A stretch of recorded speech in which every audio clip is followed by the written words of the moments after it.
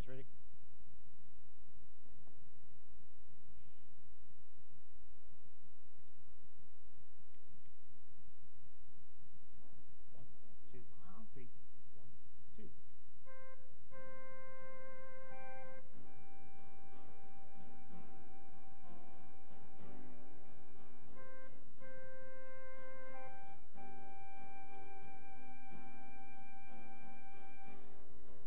How beautiful the hands that serve the wine and the bread and the sons of the earth. How beautiful the feet that walked that long dusty road and the hills to the cross. How beautiful,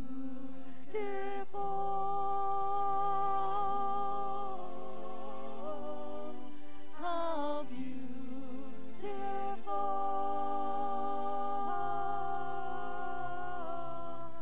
how beautiful is the body of Christ.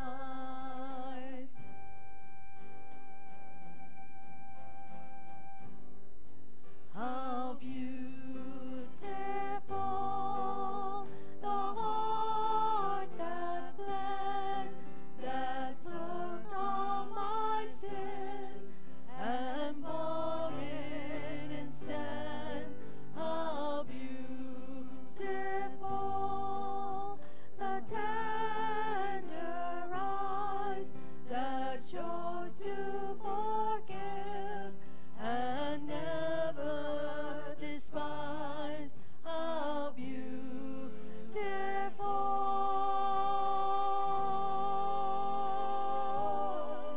how beautiful,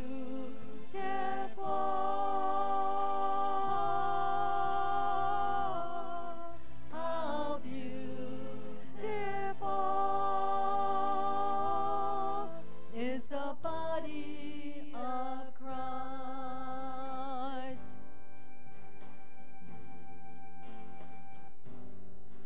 How beautiful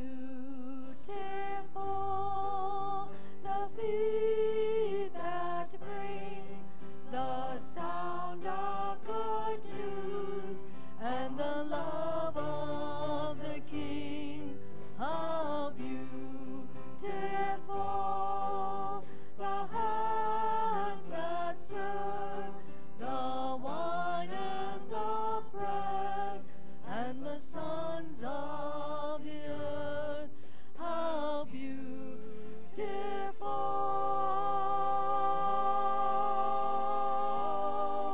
how beautiful,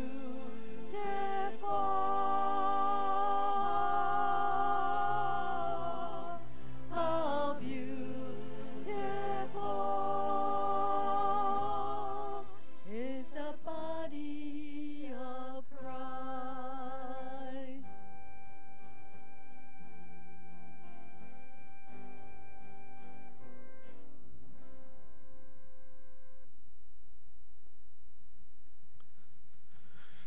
Well, good morning. Thank you for that praise band. That was wonderful, wonderful. Well, if you're visiting, welcome to Norwalk United Methodist Church. This is a great day to be in God's house. We thank you for being with us today. The good news for today is that whether we are mighty or whether we are small, God is not only our helper, but also our maker. Having created us in the divine image, God invites us to give ourselves fully. And in doing so, then we open the door for God to transform our lives and through us transform the world. Imagine that. You're here today transforming the world. Speaking of that, we have cookies out there. I didn't see very many people come in to get them early.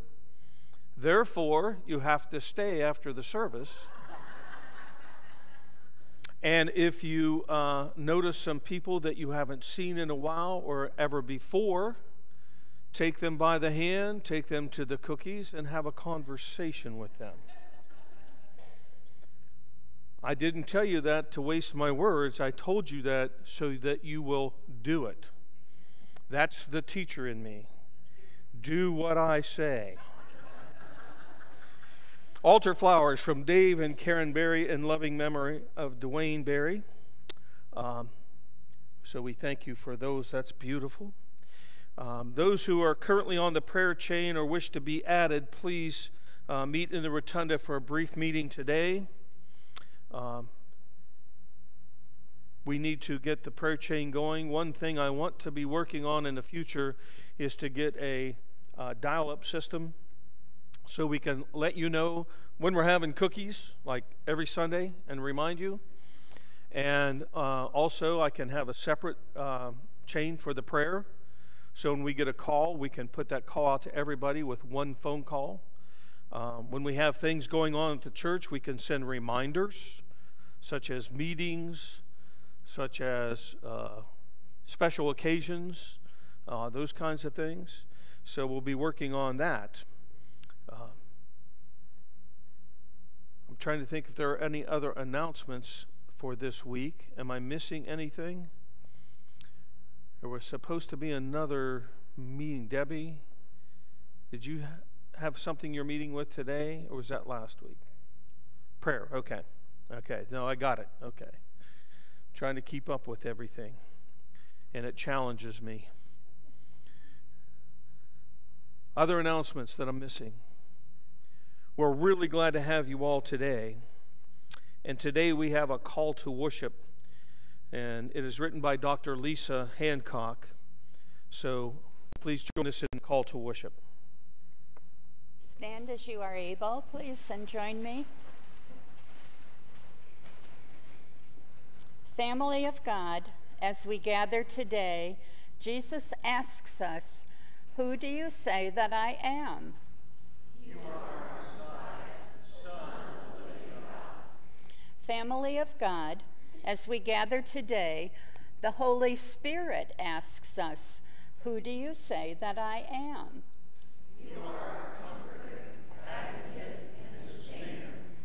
Family of God, as we gather today, God the Father asks us, "Who do you say that I am?"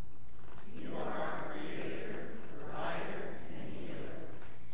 Family of God, as we gather today, the triune God asks us, "Who do you say that I am?"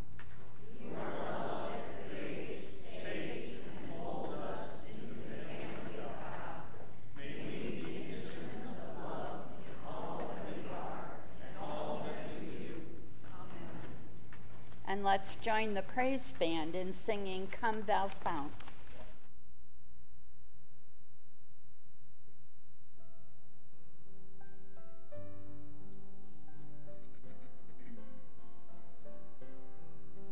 Come thou fount of every blessing, tune my heart to sing thy grace.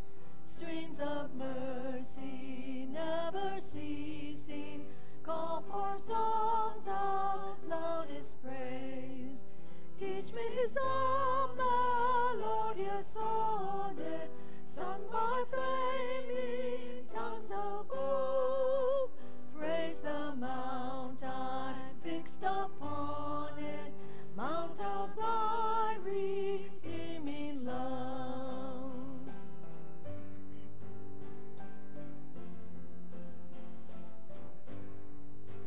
Here I raise my Ebenezer, hither by thy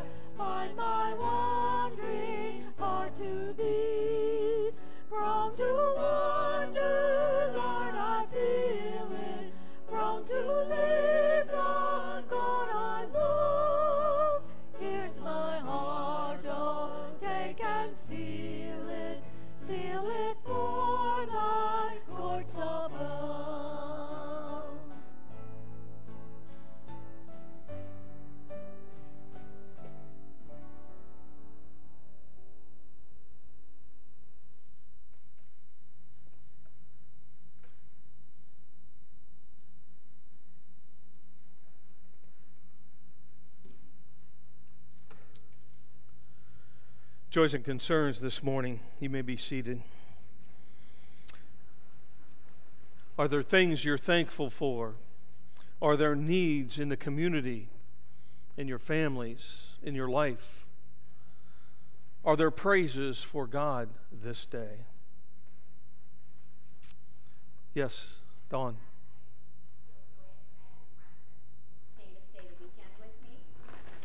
Yes. Praise God. We're glad to have you. Yes. Yes.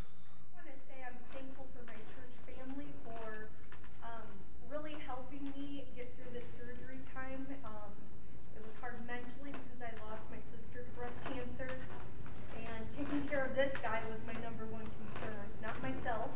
So, thank you for continued prayers, those that have brought dinners, and actually helped take him to the restroom and such. So, thank you so much. God provides. He does. God continues to provide. Are there others? Yes.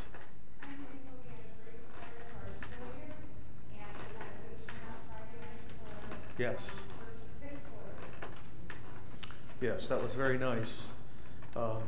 Really working on the youth. So if you have youth in your family, fifth quarter after the home games at the Kirschbaum's family residence, and I can tell you there is no lack of good food, or even what'd you call those things? We called them whoopie pies. What'd you call them? Whoppie pies. And my nephew used to call them hoopie pies. So you can't go wrong. Send your kids, please. We're trying so much to create an atmosphere that gets these kids together, and then once we get a group of kids, then we can move with some sort of youth activities here and get that underway. So we're trying real hard. So if you have youth in your family, send them to their place, fifth quarter. And it was a pleasure to meet with them the other night. It was a double pleasure to be able to pray with them before we left. So let's take care of our kids best we can. Others? Yes.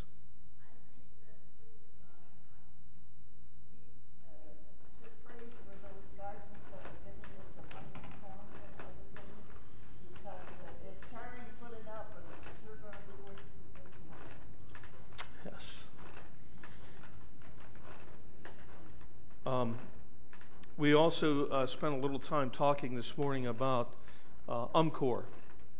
At some point in time, there'll be an UMCOR special offering. And just to let you know, UMCOR has the people in place that are paid for by the Methodist Church. So when you give monies to UMCOR, they go directly to where they're needed. No money is taken up in the running of the business part of that. All proceeds go directly to the people. So the Pacific Conference is already working in Hawaii. They've been there probably for longer than a week. I'll try to get an update for you for next week. But so if you're feeling like you need to give to that event, UMCOR is a proper place to go. They've also received a lot of money. There is a Methodist church there that burnt to the ground. There's nothing left, as is the whole town. But they have enough money already to begin the rebuilding process from donations to their church from other churches. So that's always a good thing. So let's continue to keep Hawaii in our prayers. Let's keep our country in our prayers and our service people. Ruth?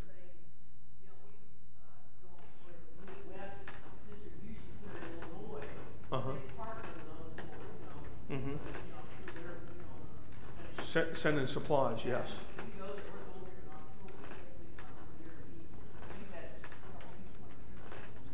Yes. So the work is being done for you on your behalf. Rest assured of that. I did see where there were 3 service members killed and a bunch injured in Australia during exercises, so we need to pray for all of those on our list that are participating in the service right now. Those who are first responders in all areas with all the fires and the tornadoes and the hurricanes and what's about to come up from the Caribbean this year. 'Tis the season down there, so there'll be many needs in those areas. So continue to pray for those things. Continue praying for our school children and our schools at large, for everybody involved, for safety.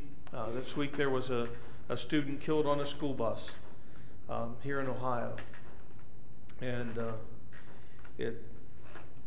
little child was sent to his first day of school and never made it, and doesn't get to come home. So let us pray for that family and for those riding school buses, for their safety. There's a lot of movement just in the state of Ohio in school buses. It's a tremendous amount. I know our school district, when I was in charge of that, we did over 3,000 miles a day just in our school district. So millions of miles each day of people put in harm's way. Are there others? Are there other things, other people, other issues? Yes. I wanted to say how grateful I am for the blessing of our preach band today. Yes. Beautiful. Yes. Amen. Yes, Jen. I would lift praises for recollection thus far with my wife and her journey, and I would ask for continued prayer as she begins radiation tomorrow. Okay. We will do that. We will definitely do that. Unspoken request on your heart today. The need is much, my friends. We have many needs. Let us go to the Lord in prayer, and we'll end with the Lord's Prayer. Oh, holy God, we come to you this day with hearts of thankfulness. Thankfulness for the creation around us, the creation within us, and the transformations that you do with each one of us. Lord, we thank you that you come into our lives, that you speak to our hearts, that you guide and direct us on our daily walk through the power of your Holy Spirit. So we ask for continued guidance, Lord, in all places, in all things, in all ways, Lord. And we thank you for this church where we can meet together physically, pray for one another, love on one another, where we can send out our message to those who cannot be here. Lord, we thank you. We thank you for the healings that we're witnessing, people that we've been praying for, people that we know. And Lord, you continue to heal. You continue to be with us. And we continue to pray for all situations, Lord. We pray for those who are about to undergo operations, those who are getting treatments, those who are recovering from issues, Lord. We just give you thanks and praise for all you do. Lord, this day, we thank you that we can meet in this place safely, to come before you, to plead for our needs, to love one another, to pray with one another. Lord, we give you thanks for that. And this day, Lord, we continue to lift up all those in schools, all those about to begin school, all those participating in all those extracurricular activities, Lord. Lord, just be with us and keep us all safe. Protect us, Lord, from the evils that surround us. And this day, Lord, we give you thanks for this church, in this community, that strives to seek your face, to do your will, to love our neighbors. Lord, we just come to you at this time, giving you thanks that we are able to come before you and to pray that beautiful prayer that you taught us to pray. Our Father, who art in heaven, hallowed be thy name. Thy kingdom come, thy will be done, on earth as it is in heaven. Give us this day our daily bread, and forgive us our trespasses, as we forgive those who trespass against us. Lead us not to temptation, but deliver us from evil. For thine is the kingdom, and the power, and the glory forever. Amen. Our scripture for today. Stand if you are able, please, for Matthew chapter 16, verses 13 to 20. Jesus went to the territory near the town of Caesarea Philippi, where he asked his disciples, "Who do people say the Son of Man is?" "Some say John the Baptist," they answered. "Others say Elijah, while others say Jeremiah or some other prophet." "What about you?" he asked them. "Who do you say I am?" Simon Peter answered, "You are the Messiah, the Son of the living God." "Good for you, Simon, son of John," answered Jesus, "for this truth did not come to you from any human being, but it was given to you directly by my Father in heaven. And so I tell you, Peter, you are a rock, and on this rock foundation I will build my church, and not even death will ever be able to overcome it. I will give you the keys of the kingdom of heaven. What you prohibit on earth will be prohibited in heaven, and what you permit on earth will be permitted in heaven." Then Jesus ordered his disciples not to tell anyone that he was the Messiah. You may be seated.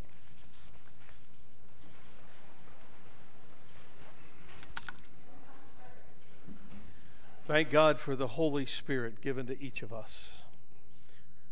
So the title today is, Who Do You Say I Am? Jesus and his disciples, they're on a road. They're on a road trip. They're on their way to Philippi. They're going through Caesarea, a bustling port city in Galilee. Jesus asked them, "Who do people say the Son of Man is?" They tell him that what people are saying, John the Baptist and these other prophets that they knew. They're having a hard time relating who Jesus Christ is. Some think he's Jeremiah, Elijah, John the Baptist, because the prophets seem to be like Jesus was, having tensions with authorities and suffering because of those tensions. It seems no one understood exactly what or whom they were witnessing. They've never seen someone or something like Jesus before. Then Jesus turns to his disciples and he starts to question them.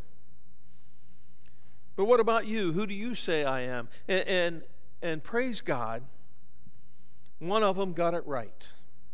I mean, have you thought about the disciples as we go through the Gospels? They really struggled understanding and getting things right, did they not?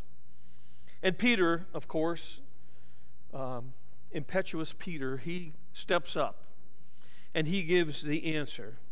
"You are the Messiah, the Son of the living God." But what does it mean to call Jesus the Messiah, the Son of the living God? Even though Jesus seems satisfied with Peter's response, Peter doesn't even quite exactly know what it means to call Jesus the Messiah. At least not at this point. He's not fully aware yet. And let's think about this for a minute. I mean, Jesus is not the Messiah that the people are expecting, is he? He is a healer. They weren't expecting a Messiah as a healer. They weren't expecting a Messiah as a person of wisdom. They were expecting a Messiah that was going to come like a warrior, that was going to lead them through, as their country, to freedom from the Romans. Someone who was going to take down the oppressive powers that were around them. But Jesus was the one who was the purifier. He was the one who was going to burn away the bad. Jesus doesn't come as a warrior. Jesus comes as a poor peasant. Instead of being the one who purifies everything and runs everybody off and throws out all the bad and all the terrible influences and the unclean, Jesus sits with the unclean and has meals with the sinners and the tax collectors. My friends, that's totally opposite of what the people had in mind. He comes near to these people, these lesser thans, and he doesn't throw them out. And Jesus certainly doesn't attempt to topple or destroy the oppressive powers of the day. Think about this for a minute. Jesus was the one who they tried to destroy. Killed on a cross by Roman regime. And of course, Jesus knows he's not the kind of Messiah that Peter is expecting either. In fact, in the next couple of verses, if you go on from this story, he has to say to Peter, "Satan, get behind me." Jesus is telling the disciples in the near future here that he's going to die on a cross in Jerusalem. And Peter tries to tell him that this can't happen. He said, you're the Messiah. You're supposed to come and save the world. But you see, he's not going to do it in the way that Peter's looking for it to be done.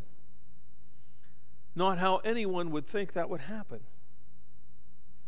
So even as Peter gets it right, he kind of has it wrong, does he not? Now, I don't know about you, but I can kind of relate to that. Many of us know or think we know all there is about things. Some of us think we know all there is about Jesus. Many people think they have all the answers. My friends, we might have one of the answers, and that is that Jesus is the Lord, the living God, the Savior, and the Messiah. But what does that truly mean?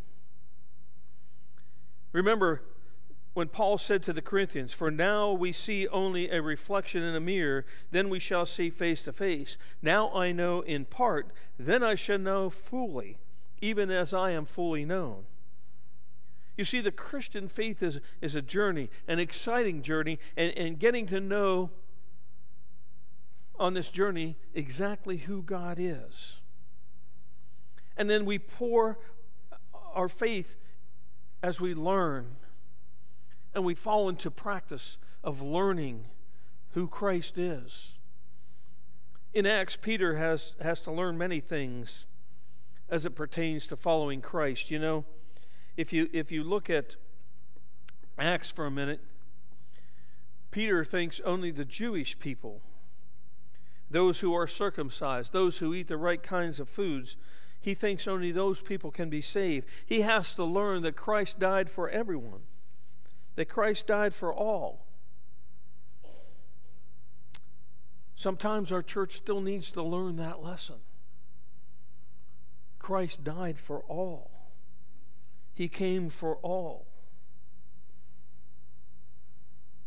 It takes time to take that in, doesn't it? It also takes us time to learn to listen to that voice of the Holy Spirit and pay attention to what God is doing even in our midst. Think about it this way. When I met my wife, I liked her. I can tell you where I met her. I was in 6th grade, she was in 5th. We were at my neighbor's birthday party, and we had a record player, and we danced. And she was about a head taller than I was. I was attracted to her right away. I didn't know her very well.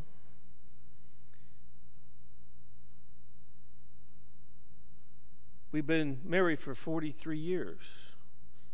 I learned more and more about her each day.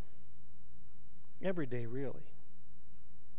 It's the same way with our relationships, with our friends and our coworkers. At first, we know them in a shallow way. We were laughing the other day in a conversation. I talked about working in the coal mine, and I knew the guys by their hats because they would have different things on their hats. Then I would see them. We didn't have Walmart at the time, but we had Harts and these other departments. You'd see somebody there at the grocery store. You could look at the face, but you couldn't remember the name. They didn't have their coal mining hat on. They were hard to recognize. So it was pretty shallow and superficial. And some of them, as we spent time working together, we became to know them a little bit better and better. Some of them I learned to know maybe too well, because some of them got me in a little trouble. They were a little bit ornery. I think that same thing is true about Jesus. The more time we spend with Jesus, the more we are in ministry for Him and with Jesus, the more we come to learn about Jesus. There's nothing more exciting and beautiful in all the world. So I want us all to ask ourselves this question that Jesus asked the disciples. Because that question is for you and I today. Who do you say Jesus is? And I don't mean what do the creeds say? What do those things that we recite say? I'm not asking you what other people told you about Jesus, but what do you say who Jesus is? And there's this thing, I'm going to guess I'm not alone in sensing a disconnection between our public confessions and our everyday actions. So I ask you to ask yourselves this question: who do I say Jesus is? Do you do it with your life the way you live it? Do you do it within your relationships with others? How you treat others? How you look at others? Do you do it with your bank account? Do you do it with your time? And what about your energy? What about all the rest? Who do I really say Jesus is? Now, don't get me wrong here. I'm not trying to put you on a guilt trip. I just want you to spend a little time, rather, to wonder together for a moment what we actually mean when we say with Peter that Jesus is the Messiah, the Son of the living God, or that Jesus is Lord, or that Jesus is the second person of the Trinity. What does that mean for us personally? How does that affect our lives? Back in Matthew chapter 7, Jesus says, "Not everyone who says to me, 'Lord, Lord,' will enter the kingdom of heaven, but only the one who does the will of my Father who is in heaven." So could it be that we profess who Jesus is by whether or not we seek the will of the Father? Think about that for a minute.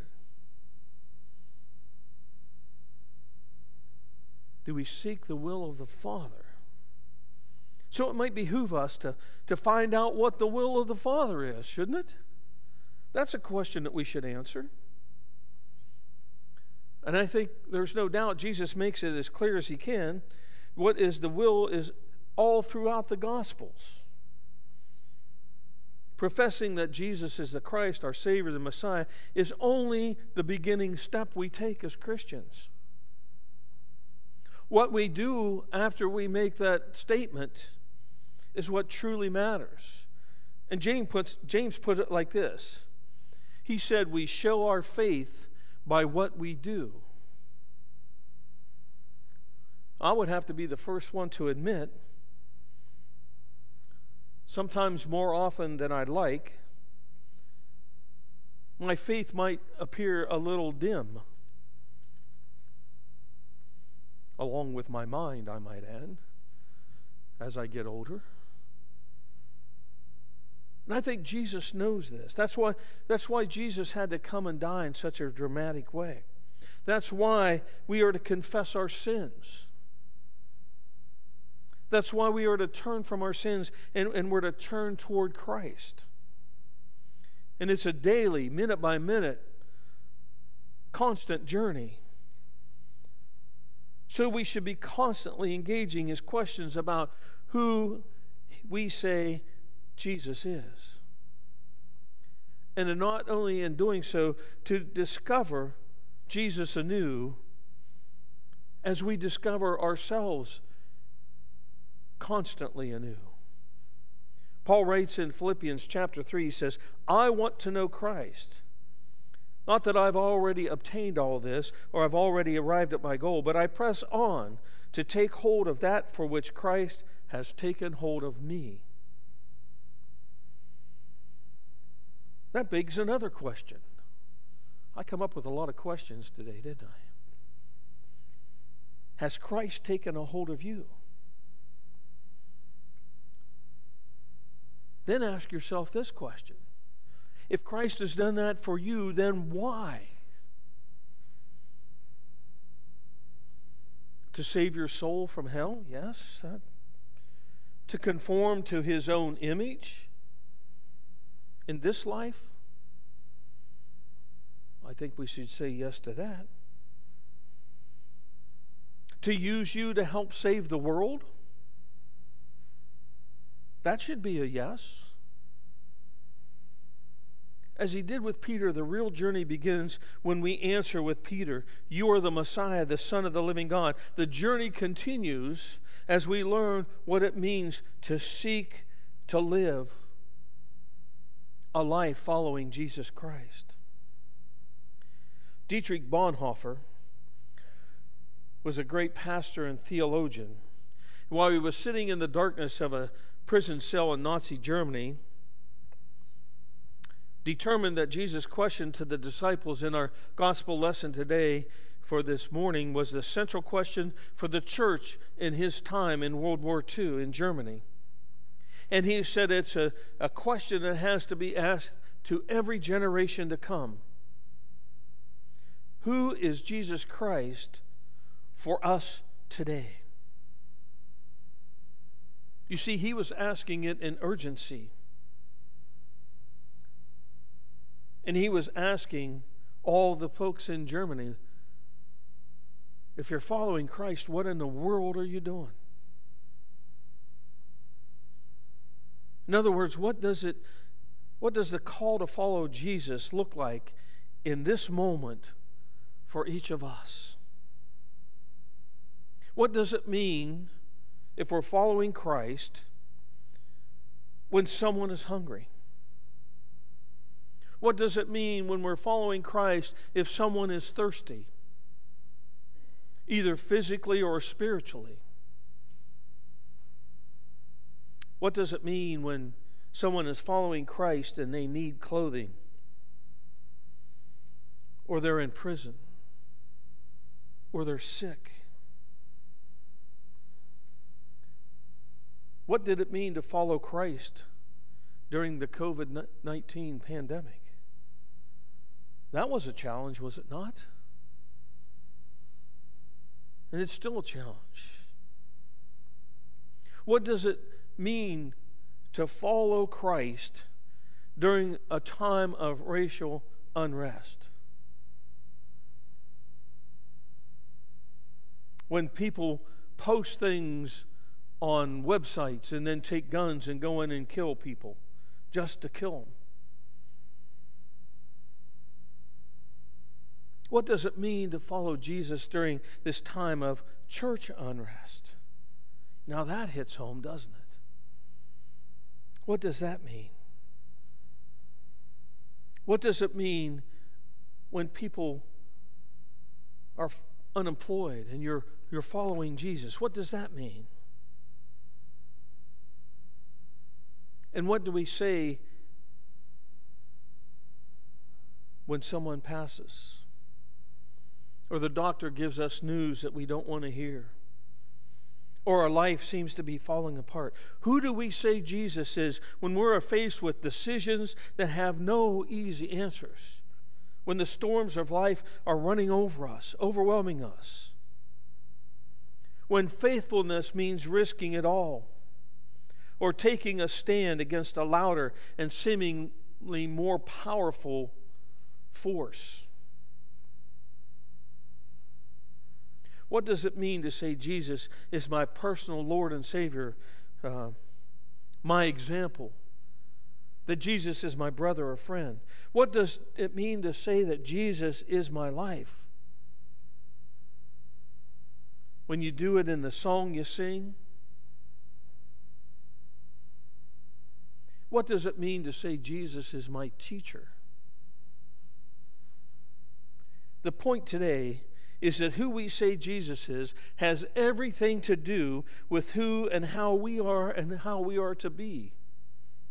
It reveals how we will live our lives, what we'll stand up for, guides our decisions, and determines the actions we take and the very words that we speak. For the words we speak come from our heart. So where's our heart? It'll disclose the depth of our motivation, of our commitment to following Jesus Christ. A motivation and a commitment that will be challenged.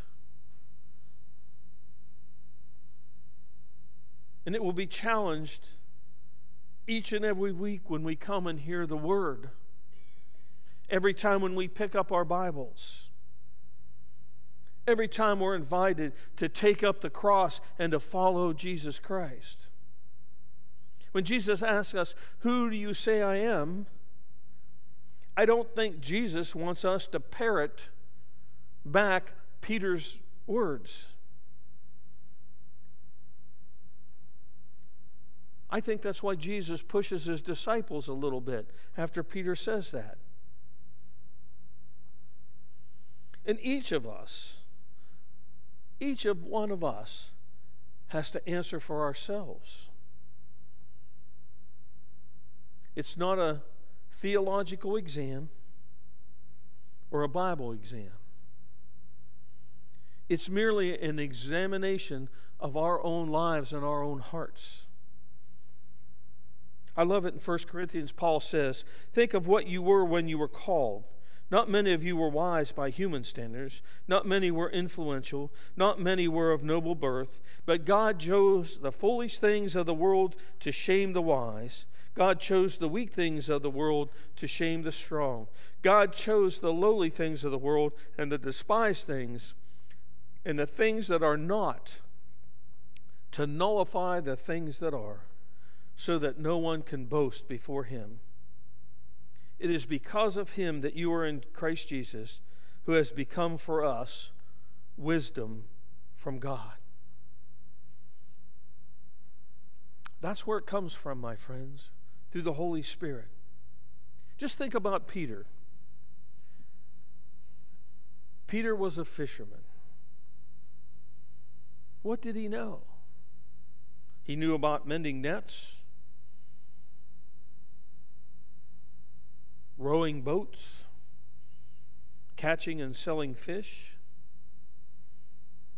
And he finds himself at this point in history when Jesus is revealed as the Christ. And Jesus makes it clear that such insight cannot come from human thinking, but it comes to us from the Holy Spirit as a revelation from God. Again, it is a gift of God. Praise God for the gifts that were given, my friends. And so this morning, Jesus asked you, and he asked me, who do people say the Son of Man is? Some may say a good teacher. Some may say a rabbi. Some might say he was a little delusional. He was out of his mind. But then Jesus looks us in the eye with this greatest love that he has for each of us. And he asks each one of us, but what about you? Who do you say I am? Question yourself today. What's your answer?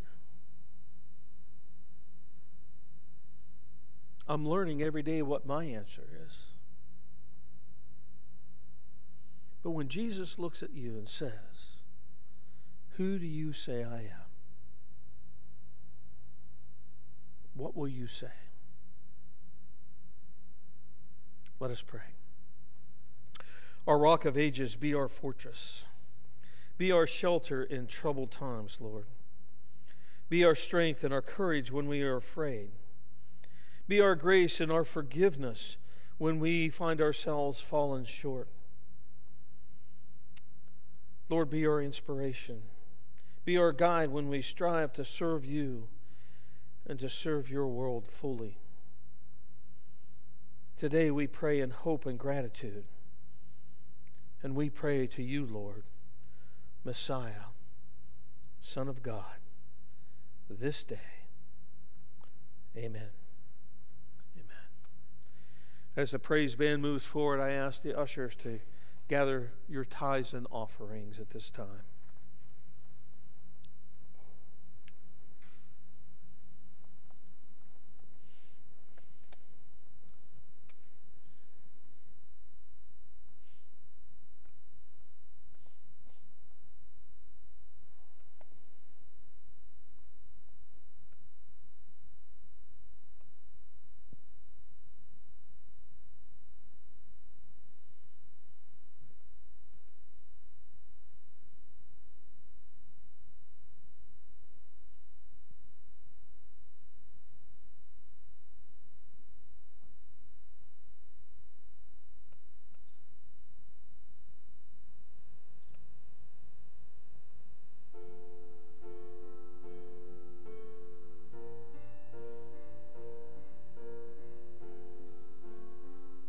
This is the air I breathe.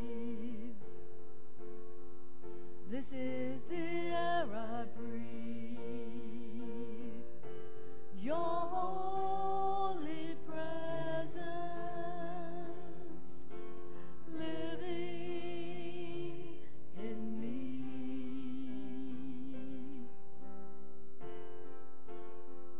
This is my daily bread. This is my daily bread. Your very word spoken to me, and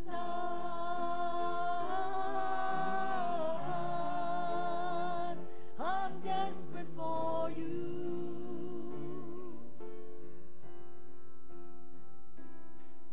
And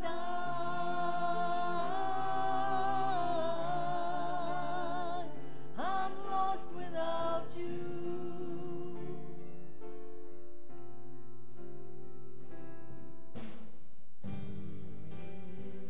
This is the air I breathe. This is the air I breathe. Your holy presence live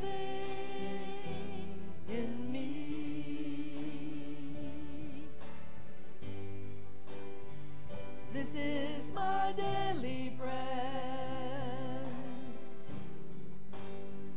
This is my daily bread.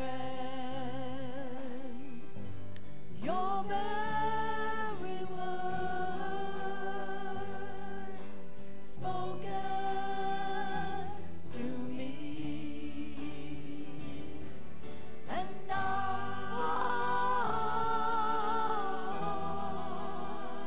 I'm desperate for you.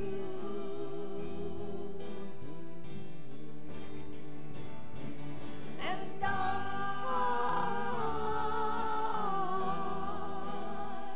I'm lost without you.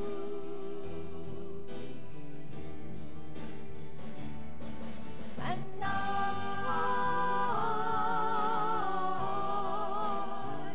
I'm lost without you.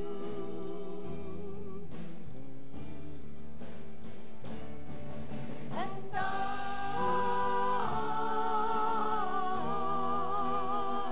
I'm lost without you.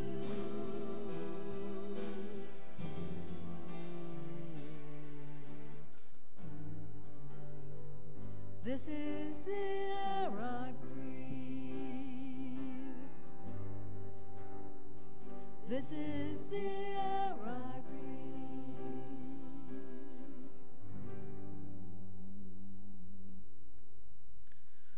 Amen. Will you stand for the doxology, please? Praise God, from whom all blessings flow. Praise Him, all creatures here below. Praise Him above, ye heavenly hosts. Praise Father, Son, and Holy Ghost.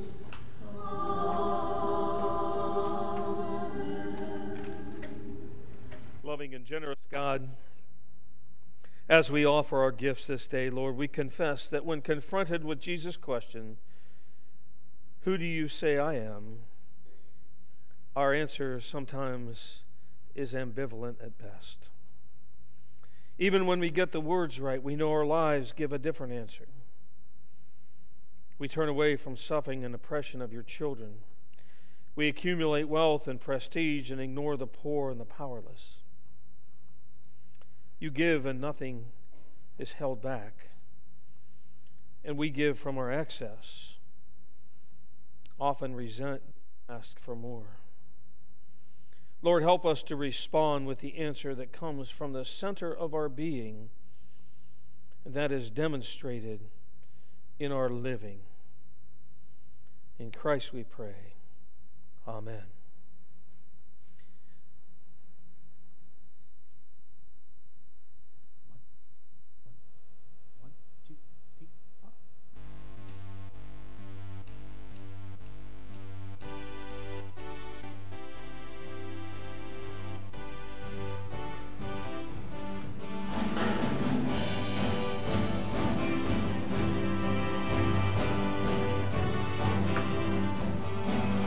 Lord, the light of your love is shining in the midst of the darkness shining. Jesus, light of the world, shine upon us, set us free by the truth you now bring us. Shine on me, shine on me, shine, Jesus, shine, fill this land with the Father's glory. Place, fill and place, set our hearts on fire. Flow, river, flow, flood the nations with grace and mercy. Send forth your word, Lord, and let there be light.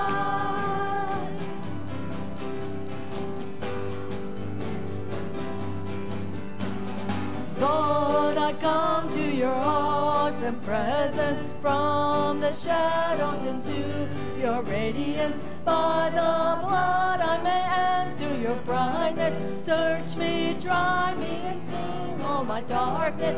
Shine on me. Shine on me. Shine, Jesus, shine. Fill this land with the Father's glory. Place, Spirit, place. Set our hearts on fire. Flow, river, flow. Flood the nations with grace and mercy. Send forth your word, Lord, and let there be light.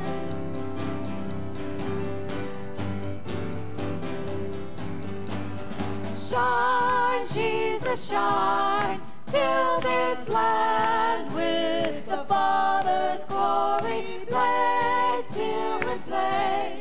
Set our hearts on fire. Flow, river, flow. Flood the nations with grace and mercy. Send forth your word, Lord, and let there be light.